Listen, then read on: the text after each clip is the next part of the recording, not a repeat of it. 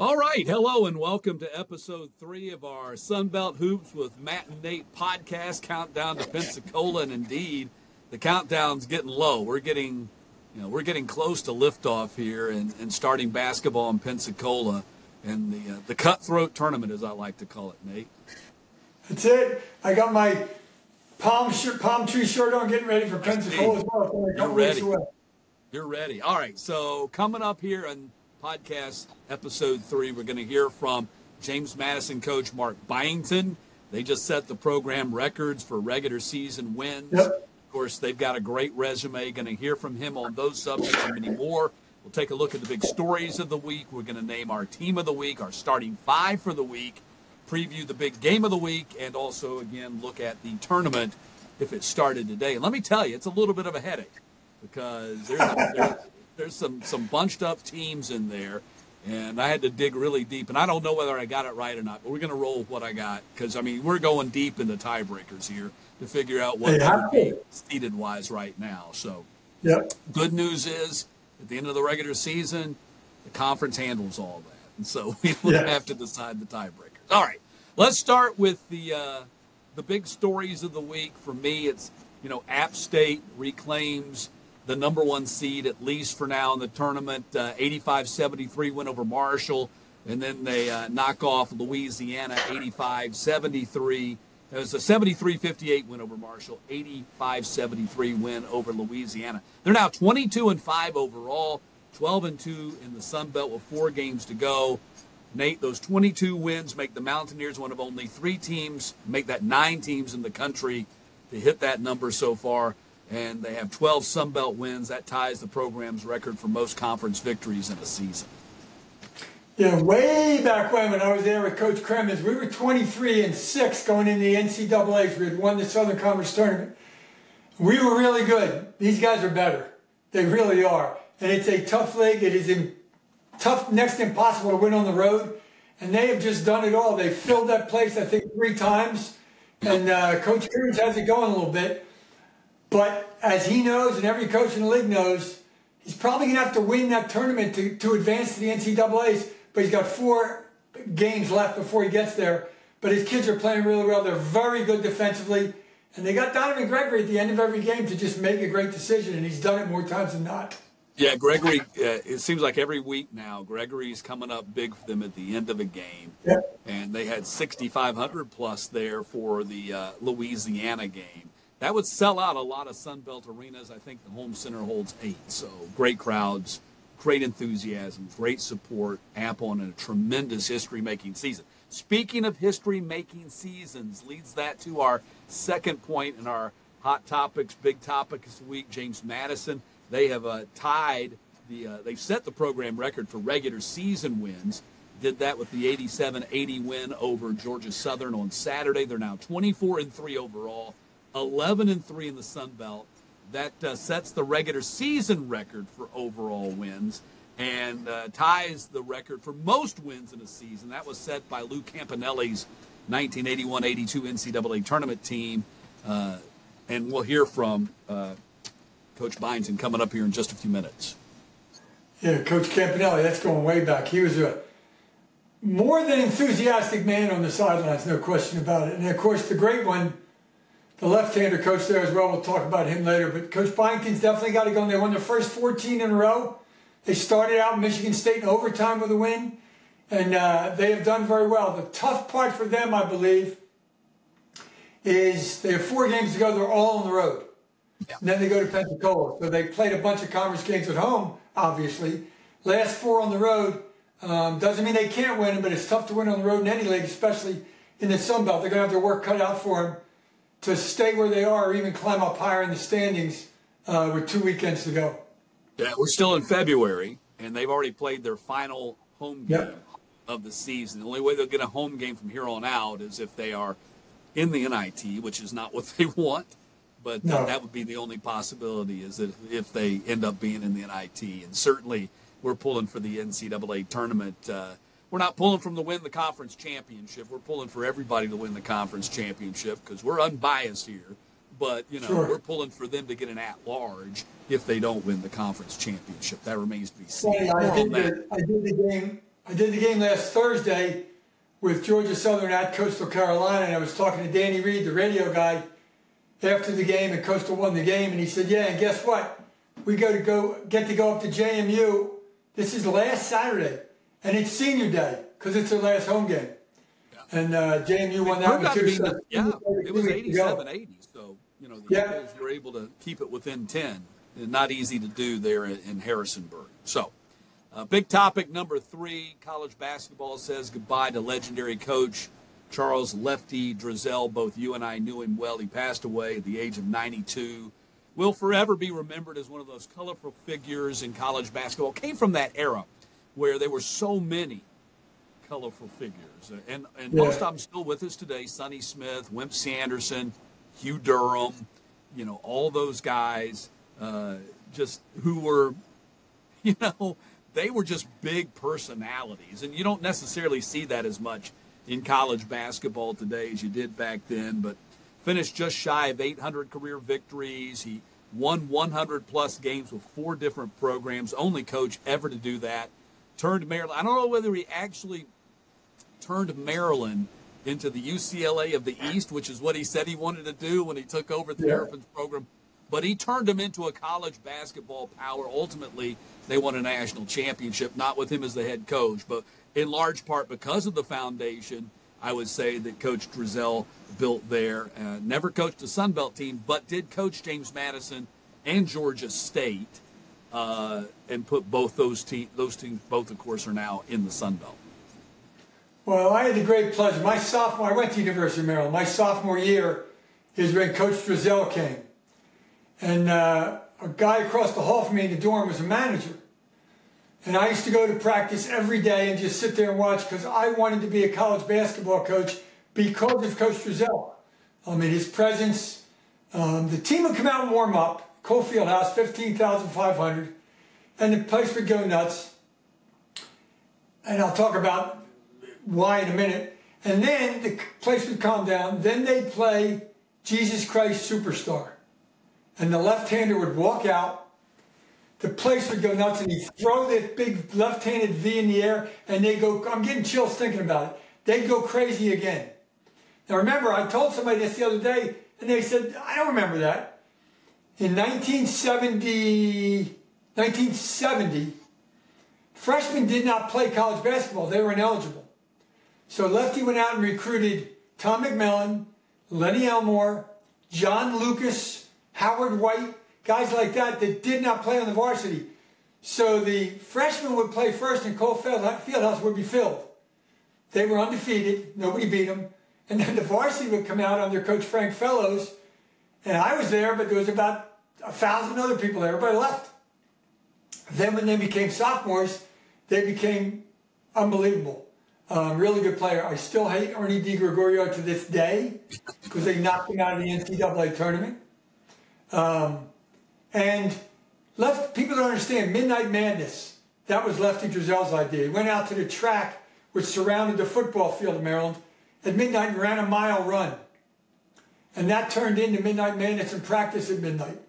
He hired the first African-American assistant coach in the ACC, George Raveling, who went on to great things as well at Washington State and other places. So he did things that other people didn't do. When he got knocked out of the tournament by North Carolina State, only the winner went. And because the ACC tournament, yes.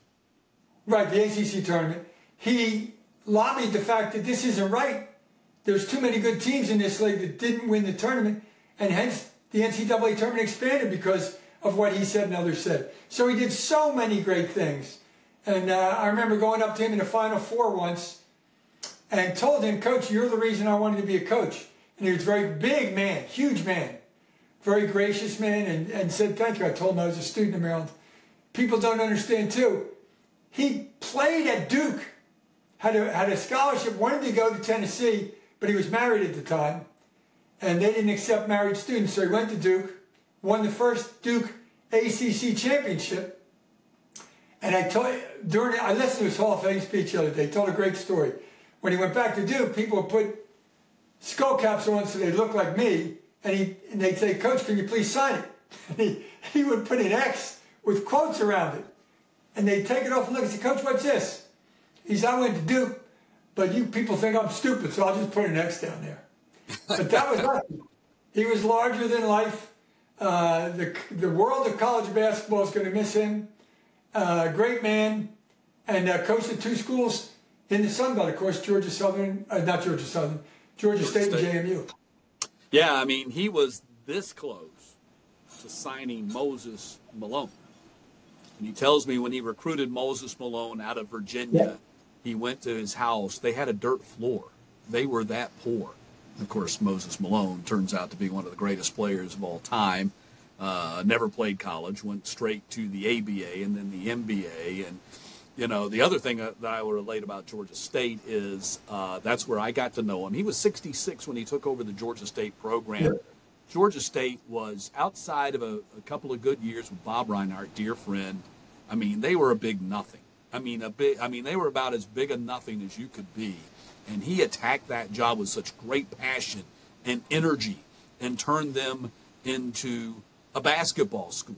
I mean, he was the guy that started that. So, all right, next big story. If anybody has not watched his Basketball Hall of Fame speech, it would be the best 15 minutes you spent watching anything in a long time.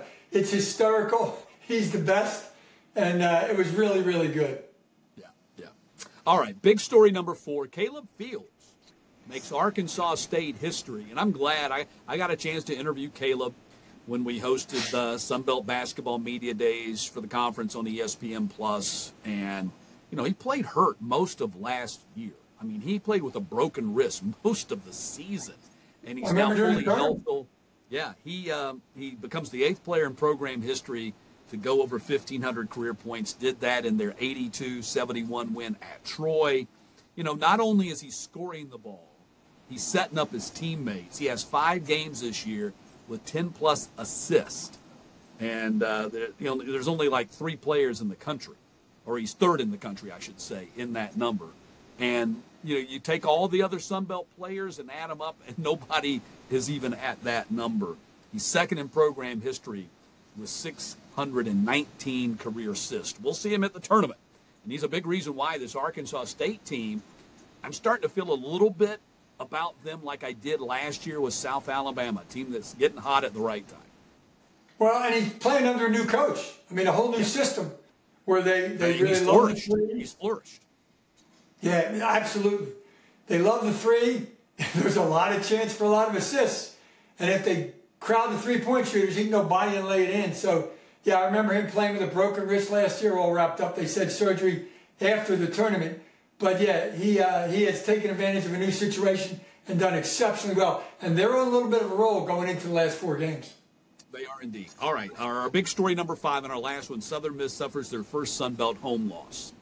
Now, I say this is not a negative. This is actually a positive. They won their first 13 home games in the conference before they ever lost one. Did not lose it all last year. Finally dropped their first home game in the Sun Belt in Reed Green Coliseum this past week when they lost to ULM 68-59. They bounced back and beat Texas State 78-74 on Saturday. But the last 2 seasons, they are 26-2 in Hattiesburg. Yeah, that's impressive. Beautiful facility. Obviously, their head coach had a heart incident, and he's not going to finish the season. But they're really good at home, obviously, and they want to take that into the tournament. But that's an amazing record. Only 2 years in the league, and only lost 2 games. Time now to welcome in James Madison coach Mark Byington. Mark, thanks a lot for being with us. Congratulations on what to this point has been a fabulous season, a record-setting season, 24-3 overall. You're 11-3 in the conference. Your net ranking is 55. We'll talk about that a little bit more as we go through this conversation. But what's been the secret sauce to turning James Madison into a Sun Belt Conference championship contender? Yeah, I mean that's tough to answer. Thanks for having me on. It's the right players that care about the right things is number one, and you know not only are they talented but they care about winning, and you know they bought in and is trying to be better every day, and you know for whatever happened in the past, whether it was good or bad, and there's been a lot of good, they've came to work every day the next day and ready to go. And they care about each other. So finding the mix of having a team like that it's hard. It's hard in this day and age. There's a lot of roster turnover and changes, and this team's been really good at it. Coach, obviously you started out the season unbelievable with the 2 overtime wins at Michigan State. And then 14 in a row, and everybody's probably feeling really good about themselves, including you. How have you dealt with the mentality of then getting into you only lost a couple or 3 of them, but the mentality of nobody can beat us, and now we lost a couple, but now you're in the stretch run here? Well, Nate, you used to be a coach, and did you ever have the mentality that nobody could beat us? I've never that way. Our scout team wins a lot of times in our practice, and so it was never at that point. The one thing I think it's unfair, but I think it's accurate that like the teams that beat us, like give them credit, like they played really good, and guess what? Like they got good players and good coaches and tough environments and everything else, and so sometimes it's not all about you.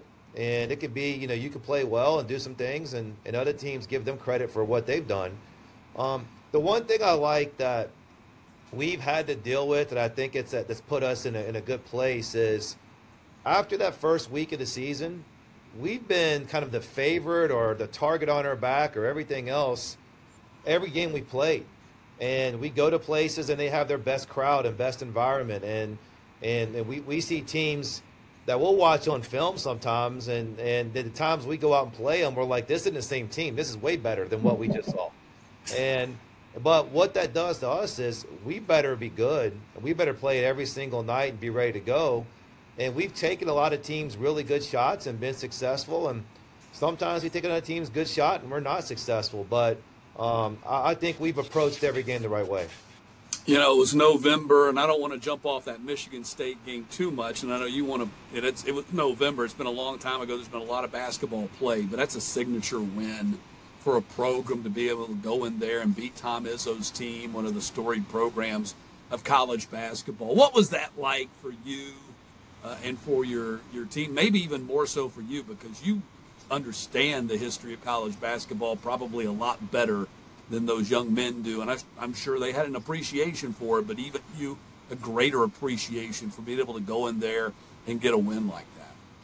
Well, the biggest thing that took from that is I learned a lot about our team in that situation, and to play in front of that environment.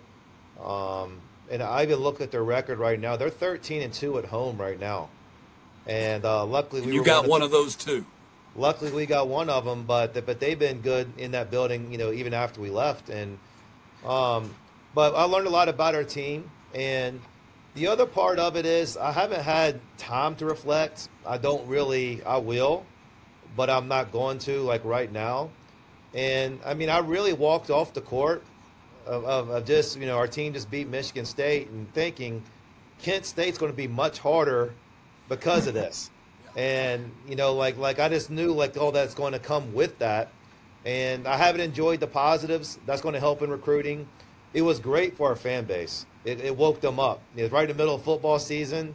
And, it's like everybody's kind of like, what's the basketball team going to look like? And we put it front and center in front of them right away. So there was a lot of positives. We'll still kind of see those later on, but as a coach, it was like, hey, all right, let's move on now, try to get the next one. Mark, I've watched you coach a lot of times in a lot of different schools. And the thing that I love about watching your kids play, and they do it really well at JMU, they did it at Georgia Southern as well. I always say when you play a team, sometimes you guard what they do. But you guys seem to take people out of what they want to do, which makes it very uncomfortable for them, and obviously good for you with the steals and everything else. Is that a day one mentality? Is that recruit that kind of player? How does that fit into your whole system? Yeah, I think you're right. It's with the type of player, and then I got good assistant coaches, and one of the things they always say about Bill Belichick is he tries to make the other team play left-handed, and we try to do some of that, but you can't change who you are when you're doing it. Hopefully you already have that in your scheme and what you're trying to do. And I do feel this. I always feel like the top 3 defensive teams in the league are going to be the top 3 ranked teams in the league by standings. And so that's always our goal. And we've scored the points and everything else. But if you look at our practices, probably 70% of them, 75% of them are defense oriented. It's working. It is working, and congratulations on that. Now, I know the goal is win this thing out, and win the Sun Belt Conference tournament championship in Pensacola, go in to the NCAA tournament as the automatic qualifier. That's plan A. Plan B, you have a net ranking of 55, so I think my opinion is you're putting yourself, if not in the conversation, close to being in the conversation of being a team that if they don't win the conference championship, they got a chance as an at-large. How do you feel about that? Yeah, I mean, all that's, there's things in your control and there's things out of your control. And, whether we're put on a bracketology or whatever else, and, we can't control that. And what we control is who we are, and really it's that day who we are. And we're not looking past that. And you know what? Our main mission right now is to try to beat Marshall on Wednesday, and that's all we're really looking at. And then after that, you try to win the next one, and then you get down to Pensacola. I mean, it's it's the best and the worst. I mean, it's the best because it's the most intense pressure, exhilarating, fun, like all these different emotions that you go through. But it's the worst because it can be over in a game. And there's no double elimination, and there's no protection there. So what we got to do is control what we can control. And that's today, that's now, that's us. And then when we get to the end of that, somebody else is going to have to, have an opinion of us to be able to put us in there. And we got to do the work we can day to day to make that a better decision for them and make that easier decision for them. Mark, the schedule is what it is, and you played your last home game the other night. So now is it the mentality of it's almost like it's tournament type because you got 4 in a row now on the road before you do go to Pensacola? Yeah, the road's challenging for everybody, and then what we're about to face is it's really difficult. And we played more home games in conference than we played road games. So it's got to be equal for everybody. Do I like having the last 4 on the road? No. A lot of times you need to come back home and sure. Settle in. But we're going to be tested. And we've been tested all year. Going on the road for this long of a stretch is a big test towards the end of the year when teams are tired and they're beat up a little bit and they're mentally drained, physically drained. We got to find a way. And we'll go one at a time. It's going to go quick because, we play Wednesday, Saturday, Wednesday, Friday, and the game's going to come at you quick, and we got to make sure that we know it's a challenge, embrace it, go after it. The schedule is what it is. We got to go play it. Shift gears a little bit. Despite your youthful appearance, you've been in the game a long time as a head coach, assistant coach. Hey, Matt, put your glasses back on. and player. No, you're still very youthful looking. You look great. And a player, too. So I'm guessing that in your playing days, Coach Charles Lefty Drizel was still coaching. I don't know that your coaching paths ever crossed, but did you ever have, and he was a James Madison coach, of course, long before you, and a Georgia State coach, and long before either one of those teams were in the Sun Belt Conference, but nonetheless, a guy who left an indelible image, an imprint on the game of college basketball. Your thoughts on the life of Coach Drizel and now his passing this past weekend? Yeah, I mean, he's legendary in college basketball and made a huge impact here at James Madison. I encountered him. The first memory I have of him was I loved the ACC growing up, and for young people that probably don't realize Maryland was in the ACC, and Lefty had some incredible teams, put Maryland on the map. Maryland wasn't a basketball place, and had teams there that were just tremendous teams. And I used to go to the ACC tournament with my family and my high school coach and different people, and And seeing Lefty on the sideline was just this almost like enormous figure, like literally and figuratively, his team. But then, you know, I had a chance to go against him. He was at JMU when I was a player and going to compete against him. And his teams are really good, some talented teams, great coach.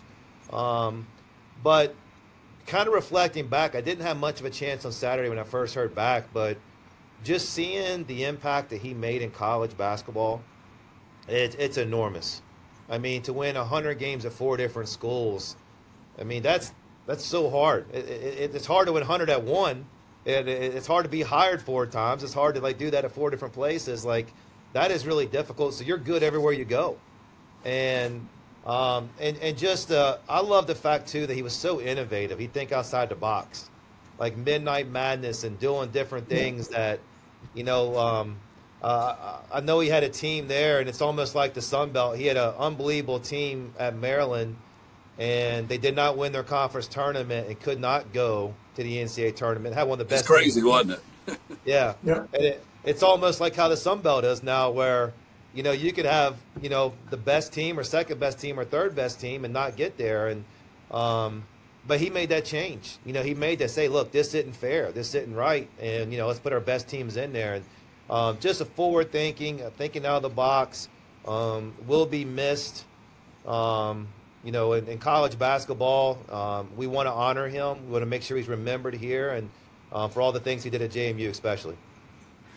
Coach, I remember in the old arena up there, I did a game, and as I was leaving, I climbed up the steps, and there was this huge picture of Michael Bublé, who was in concert there, obviously, and next to it was a huge picture of Coach Rozelle.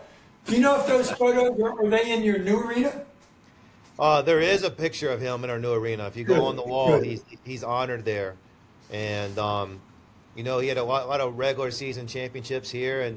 And then, well, he had a guy named Kent Kaluko make a game-winning out-of-bounds 3 that got him in the NCAA tournament here. So he's definitely remembered here. And I'll hear stories all the time, even when I first got here, of former players and people in town and this and that. And I love hearing them, just about the impact he made here. Mark, you and I have known each other a long time, going back to your days as an assistant coach at College of Charleston. And I know that your programs, directly or indirectly or whatever, you always end up coaching or recruiting guys in the Atlanta area. And, of course, that's where I live. I live in the Atlanta area. But Terrence Edwards and T.J. Bickerstaff, those are 2 of your top guys come from Atlanta. James Madison's a long way from Atlanta. What's your secret to being able to pluck guys out of Atlanta, such a talent-rich basketball community and city? Yeah, so it was funny when I got hired at Georgia Southern. We knew how important Atlanta was, and then a comment that I heard multiple times was, "How is a Virginia guy going to recruit Georgia and recruit Atlanta?" And we went in there and built relationships, and that's what we did, and had guys on my staff that were from Atlanta. I still have 2 guys on my staff that are from Atlanta, and Bobby Crimmon's nephew, Nate, and John Crimmins, and then Matt Buckland's also from there. And we've kept those connections. It's such a good basketball city. It's, you know, rank it however you want to rank. You're not getting probably down further than 2 or 3 on the list of any city in the country where you're saying, all right, the best high school basketball. It's 1, 2, or 3. It is really good. Talent, coaches, competition. And, you know, we've already signed a player coming from next year that's from Atlanta as well. That's similar. We're always going to do it. We're always going to recruit the area. And I like the fact that the Sun Belt's kind of wrapped around there. So when we say come to JMU in Virginia, well, we're going to play a lot of games, you know, pretty easy to get to from Atlanta. And so that's good for the families. And we're going to stay there. We're going to recruit there. And I wouldn't be a smart guy if I did not recruit Atlanta, knowing how good the players are. Coach, speaking about one player in particular, Xavier Brown was not a starter, then became a starter, and kind of ignites your defense with his steals and his anticipation, all that stuff. I mean, just how much better has he gotten as the season went on? Yeah, I mean, he's always been good. And what we had to do is we had to fit lineups and change things along the way. But his energy, we just had to get on the court. And especially his defensive energy, but it's really his overall energy, and he can change the game that way, and he's had that, he's done that. He'll have games like he did last game. He might make 3 threes, and some other games where he'll have some offense, but it's his leadership, his energy, his contagious energy. That's what we need, and that's been good for us. It's really helped us. Mark, thanks a lot for being with us. Really do appreciate it. Love visiting with you here on the podcast, and we look forward to Pensacola. It's just a couple of weeks away, and like you said, all those things that you said about it earlier. It's intense, it's fun, a lot more fun for Nate and I because we don't win or lose. We just win. We don't get any losses. It's just winning for us, exciting games. And I know for you guys, the coaches, it's a lot more intense than that. Yeah, you guys get to laugh at all of us being stressed out and then feeling all the pressure. And it's got to be great for the fans. It's our type of tournament. I mean, if you're a fan, that you got to get there and see it because you can feel it in the arena. It's one of the best. It's one of the best in the country. It really is. Thank you. Appreciate it. Always great to visit with Coach Mark Byington and look forward to visiting with him some more as the team gets to Pensacola and plays in the Sun Belt Tournament. All right, Nate, let's continue on with the podcast. And time now to choose our team of the week. Who you got? Well, I'm going with the Chanticleers of Coastal Carolina. An unusual season for them as Coach Cliff Ellis retires in December of 2023, and 13-year associate head coach, I should say, Benny Moss, named the interim head coach. So a shock to the team, a shock to the coaches. Remember, Coach Moss told me as soon as Coach Ellis told him, the first thing he said to Coach Ellis was, "Are you sure? Do you really want to do this?" And Coach Ellis said, yeah, he was sure. Well, Benny Moss takes over, and it was a rough start. They lost a post player to injury. They lost a point guard who was playing really well, and they've been through some really tough times. But last weekend, they win 2 in a row. They have the leading double-double guy in the league, John Ogiaco, who just got his 15th double-double of the season. He's leading rebounder in the league as well, and he's in the top 10 in the NCAA in double-doubles, rebounds, and field goal percentage. And most importantly, there are 4 teams that went 2-0 in the league. 3 of them are in the top half or top third of the league. Coastal Carolina is not, but they're fighting like crazy to get out of that bottom 5. And they're there, but of course there's 4 to go with all tiebreakers. But they went 2-0 in the league, and now they're playing really well. So I'm going with the Coastal Carolina Chanticleers 2 road games. They have 2 home games that they won. They go on the road this weekend, and then they have 2 home games to finish the regular season. And I got the privilege of doing all their home games. So we'll see what they do on the road, and then they got 2 more at home. Unfortunately, the last game of the year is against JMU at home, but they won 2, and I'm picking them as my team of the week. Yeah, that's a good choice, and I'm not pulling for them more than I'm pulling for anybody else, but pulling for them just simply because all they've been through this year, and of course because of my great affection for Coach Cliff Ellis, who retired back in December. Just good for Coach Benny Moss to put something together here. Maybe they can put something together and make a strong run heading into the tournament. So my team of the week is going to be App State. I know that's kind of a no-brainer, but they beat Marshall. They beat Louisiana last week, so they reclaim, at least for right now, the number 1 spot in the Sun Belt Tournament. They're 13-0 at home this season, all those things we talked about earlier in the show. And again, they're kind of a theme here. They were down 9 points again. Not quite as dramatic as when they were now 9 with a minute and a half to play and came back and beat Toledo in overtime, 2 Saturdays ago. But they're down 9 to Louisiana in the second half, and they come back and win that game. Jordan Marsh had 17 of his career high, 23 points in the last 12 minutes of the game to spark the team to victory. So App State, my team of the week. Time to move to our starting 5. Our 5 best impact players in the Sun Belt Conference this past week. And Nate, you go first. Give us your first. Well, I went with my 4 out, 1 in lineup. And the 1 in is Hosana Kitenge, who started at Coastal Carolina and then transferred and is now ended up at UL Monroe. I loved watching this kid UL play. Lafayette. Louisiana Lafayette. Pardon me? Oh, excuse me, Louisiana. What's wrong with me? I know that. Well, you just he smiled the entire time on the floor. He's laughing the whole time. And he must have been really smiling because Thursday he had 12 points and 17 rebounds, which is a really good game. Saturday, spectacular game. 17 boards. 17 rebounds is tied for the most in the league in a single game in Sun Belt games, because now it's all about Sun Belt play. And on Saturday, he has 23 points and 13 rebounds. So, and that's against Absent at Appalachian State, who's the best shot blocker maybe in the country, definitely in the Sun Belt. And he gets 23 points again. And trust me, Hosana Kitenge does not take outside shots. It's all in the paint. 6'7", about 260 pounds, wide body. But he did it against the best big man defender in the league. So Hosana Kitenge is my postman for my starting five. I'll go with that. I'll jump in here and I'll say, yeah, I got Kitenge on my starting five too. 35 total points, 30 total rebounds for the week. He had 3 double-doubles for the entire season prior to the start of last week. Picks up 2 last week. So now he's up to 5 for the season. He's on my team too. He's in my starting 5. Go ahead.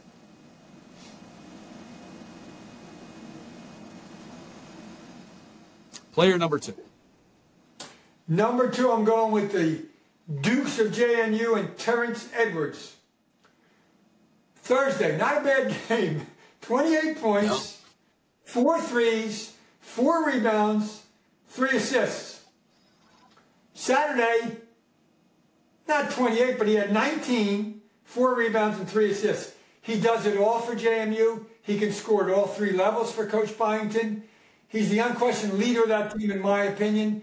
And they got 2 wins because that's usually what they do in a weekend is get 2 wins. But Terrence Edwards for the Dukes. I got Terrence Edwards in my starting 5 as well. Agree with you on that. Might be the player of the year in the conference. Just a tremendous scorer, clutch player for Mark Byington. All right, player number 3. Arkansas State, Taryn Todd. He's kind of a 6'6" guy that plays in, not inside really, plays on the wing. Thursday, 19 points, he made 3 threes. Saturday, 21 points, and he made 3 threes.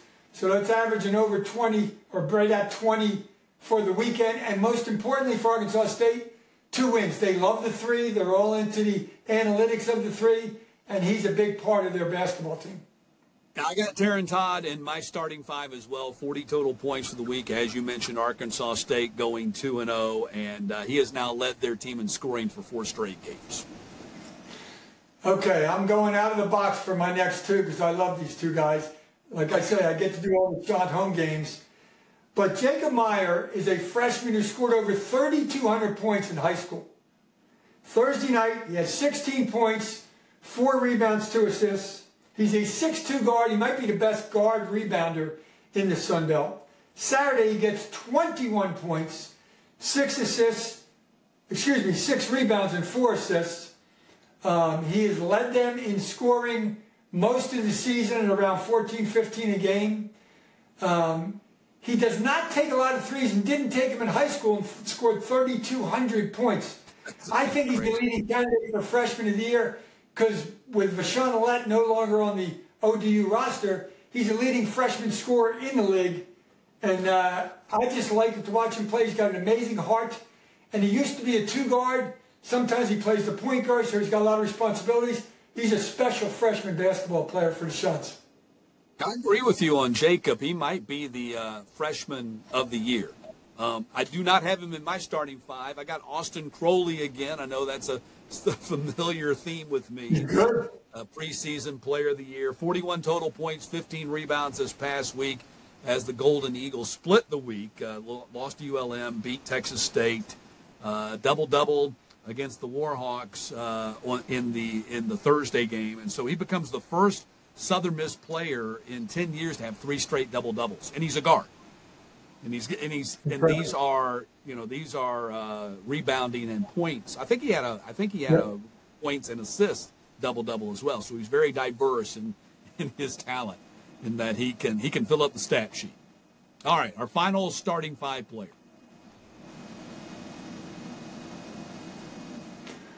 Okay, my last guy, I'm going with Kylan Blackmon. He's a guard who led the Chanticleers early in the season in scoring, and then he lost it. He was taking bad shots. He was not making shots. And give him credit, the last 3 or 4 games, he has been amazingly good. Thursday night, he had a career-high 31 points against Georgia Southern, 6 of 8 from 3. That's the 4th highest of any single game scorer in Sun Belt Conference play this year. And Saturday, he had 14 points and made 4 threes. For the season, he's shooting 34% from 3. For the weekend, he shot 62%, 10 of 16 from 3. And I did a little deep dive, and I talked to him about this before Saturday's game. There's something that a fan, and we won't say who, makes him. It's called a dirt cake. It's Oreos and something else. But he said, can you make me a dirt cake? They did before Thursday's game, and it worked. He had 31 points. I said that to him, and he started laughing. He says, yes, sir, I love that dirt cake. Did they have a dirt cake for him on for the Saturday game? Well, that's what I said. They should have. Saturday game, I mean, you scored 31 and had a dirt cake. You got to have a dirt cake every game, right? Absolutely. Well, this lady walked up to us in the restaurant after the game. You got to have a dirt cake every game when you score. And told us. So, all right, my final player is going to be Samuel Tabe of the South Alabama Jaguars. He had 48 total points for the week, 9 rebounds, and that included a career-high 35. He dropped to 35 in their 75-73 loss to the Red Wolves. He went 15 for 24 from the field. He had 24 field goal attempts in this game, Nate, and he's in my starting 5. So we agreed on 3 of the guys. We disagreed, not necessarily disagreed, had a difference of opinion on the other 2 guys. That's our starting 5 for the week. Let's preview the week coming up. Game starting on Wednesday. We're going Wednesday, Thursday, Saturday this week. So who's your game of the week?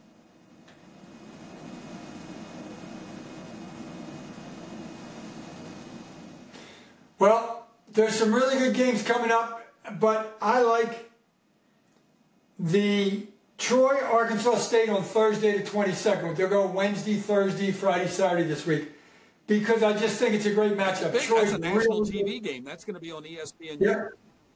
Yep, and it deservedly so.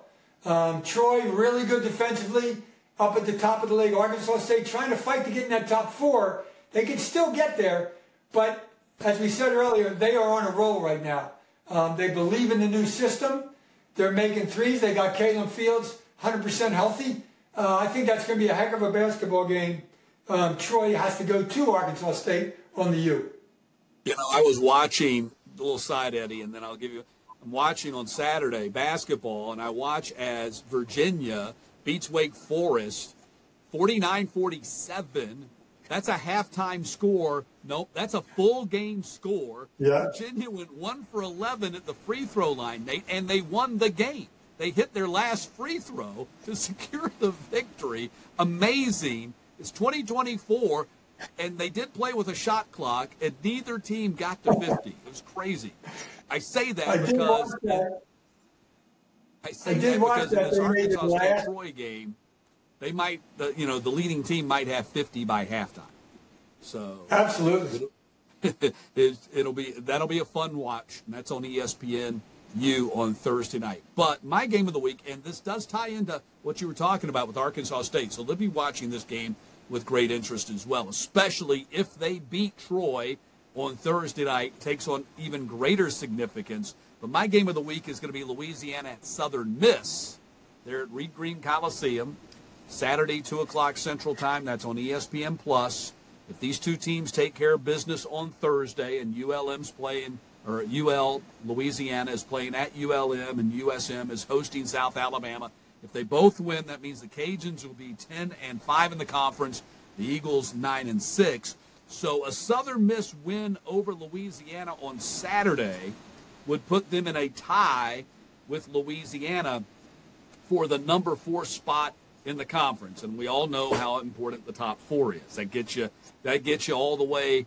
The buys all the way until Saturday, so you've missed the first 2 rounds. But that would be big because that sets it up. That could be a game for a tie for 4th, and of course at that point, Southern Miss would have the tiebreaker on Louisiana in a head-to-head. Now, Arkansas State also figures in this thing because if they beat Troy on Thursday, then they're also going to be in a spot where they might be able to be in that tie that we're talking about. But it won't settle the story, however, because 6 days later, final game of the regular season, the Golden Eagles have to play at Louisiana. But in order really probably for that game to mean anything as far as the seedings, Southern Miss needs to beat them on Saturday. But this Saturday, this weekend, the game that you talked about, the game I'm talking about, those are the entry points for Arkansas State and Southern Miss to perhaps jump into the top 4. Maybe knock out Louisiana for a top 4 seed. Marshall looks like now at 7-7. They're probably not in that conversation anymore. So anyway, which leads us to our last feature on our Sun Belt podcast with Matt and Nate. And it's if the tournament started today. So there have been a few changes. And like I said, this was a little bit of a headache because there are 4 teams tied at 5 and 9, which would be the 9, 10, 11, and 12 seeds, which is a big deal. Because if you're 9 and 10, you don't have to play that first day. If you're 11 and 12, you do have to play that first day. So the first round, Tuesday, March 5th, Pensacola, we get it. If you can't get to Pensacola, Nate and I are going to have that game for you on ESPN+. You're looking at 12 ULM versus 13 Texas State, and you're looking at 11 Georgia Southern versus 14 Old Dominion. Well, Texas State's going to bring their defense. They always do. Coach Richard at ULM obviously doesn't want to be where they are in the bottom 4, but he's got an offensive team that can be explosive. So it's going to be offense of them against defense of Texas State. Georgia Southern, same modus operandi as Arkansas State. Both former assistant coaches at Alabama love the 3. And Old Dominion has been really hot and cold. All right, I think you froze up on me. Sometimes when they can score a lot of points, when they don't make shots, they have not been good. So that's going to be an interesting basketball game. Neither of them want to be in the bottom 4, and none of the 4 do. But if they are, they are. There's nothing they can do about it.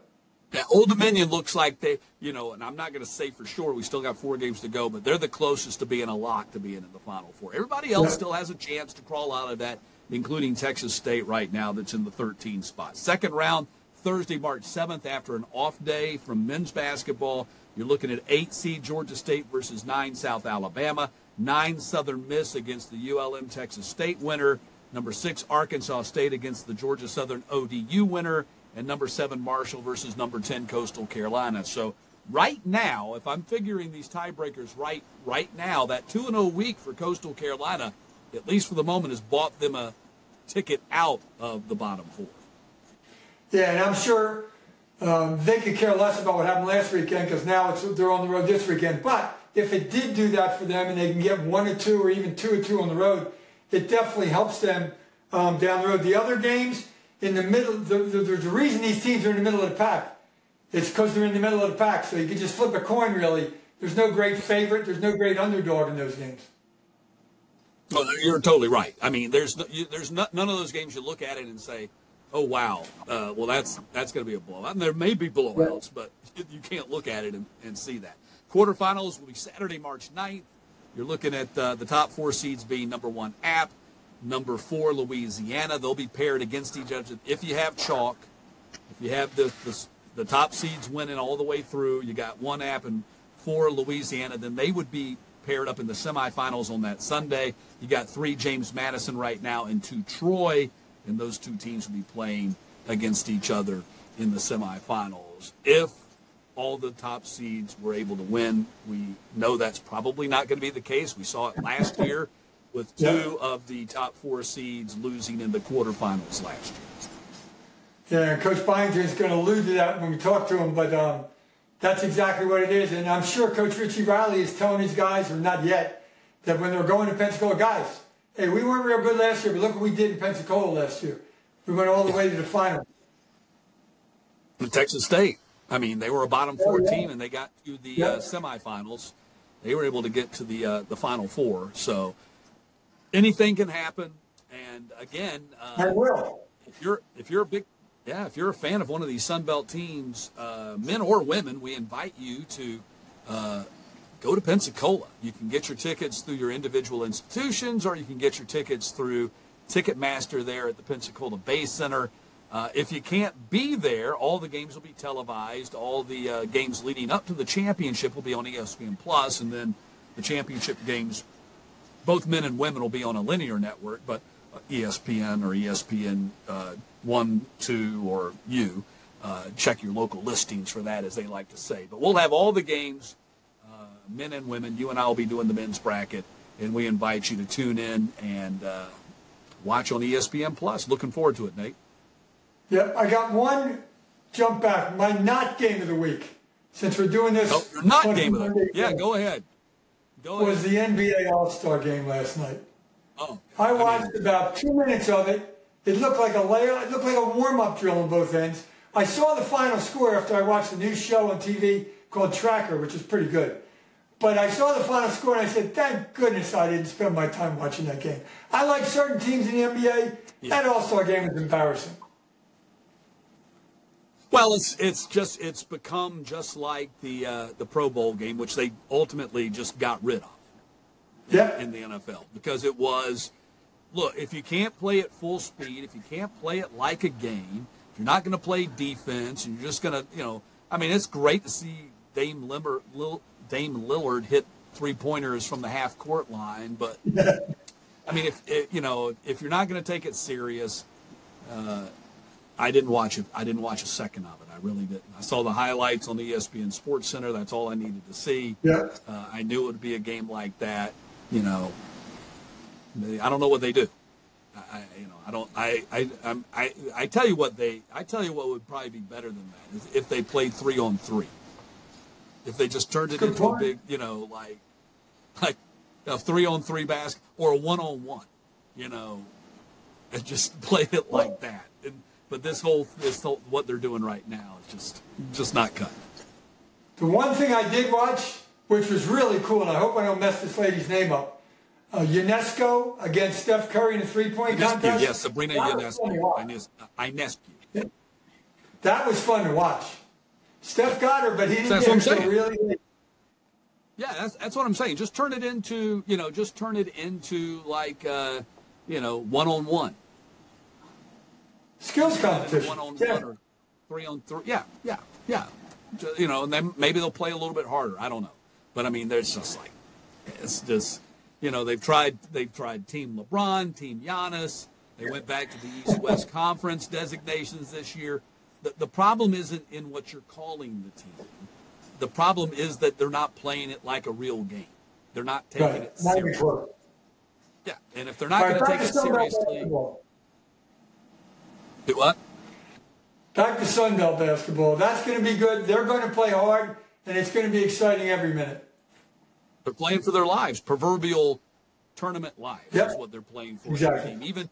Even James Madison, as great as they have played this year, it's going to be all on the line for them. And I do think they do have a shot at an at-large, but I don't think they have a shot at an at-large if they get knocked out before the finals.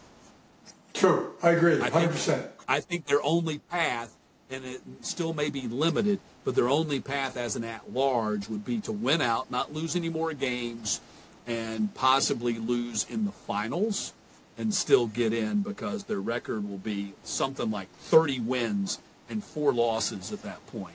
So that's, and their net ranking is going to be, it's 55 right now as we talk today. So anyway, we'll tackle that next week on the podcast. We'll be a week closer to the tournament next week. Yep.